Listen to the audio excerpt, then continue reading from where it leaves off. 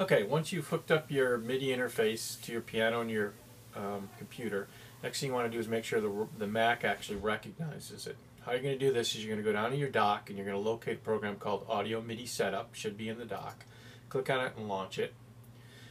And it will load your MIDI setup.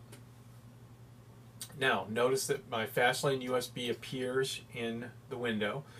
And the thing you want to know about this, if it's grayed out, it means it's not active. Sometimes if you unplug and plug these things back in, they may gray out.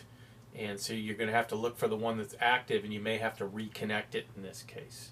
I'm going to end.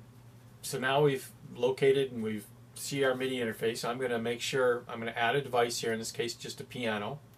So there's my new external device. You can configure it if you want. I'm just going to call this piano.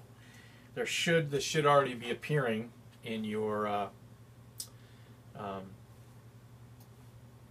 computer screen. If not, you can create one, and you just want to make sure to play it safe that it transmits and receives on all 16 channels. So just make sure these are all highlighted.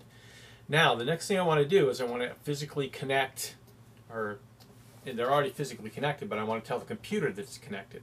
So in this case, I'm going to go from MIDI out to my piano, and if I click and hold on this, this will actually create a cable to MIDI in on my Fastlane USB. And that's all I need to do. Now, if for some reason this is not connected, or say it's connected to a grayed out port, right here like this, and it's grayed out and there's your new one, it's very easy to disconnect it. All you have to do is just click on the cable so it's highlighted, hit the delete button on your keyboard, and then reconnect it to the interface that's actually not grayed out. And this is telling the Mac now that, okay, this is my MIDI setup, this is what it looks like. And that's all you have to do to get your setup to work.